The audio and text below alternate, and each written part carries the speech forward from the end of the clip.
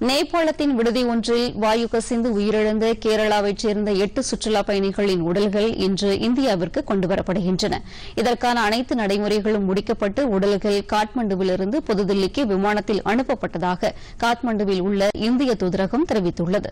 இதற்கிடையே இந்தியாவைச் சேர்ந்த சுற்றுலாப் பயணிகள் உயிரிழந்த சம்பவத்திற்கு நேபாள வெளியுறவு அமைச்சர் பிரதீப் குமார் கியாவாலி இரங்கல் தெரிவித்துள்ளார்.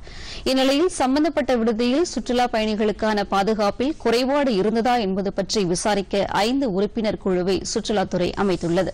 அரசு நிர்ணயித்த தரங்கள் பின்பற்றப்பட்டுள்ளனவா என்பது பற்றியும் இந்த குழு விசாரணை நடத்தி 15 நாட்களுக்குள் அறிக்கை அளிக்க வேண்டும் என்று சுற்றுலாத்துறை கேட்டுக் கொண்டுள்ளது.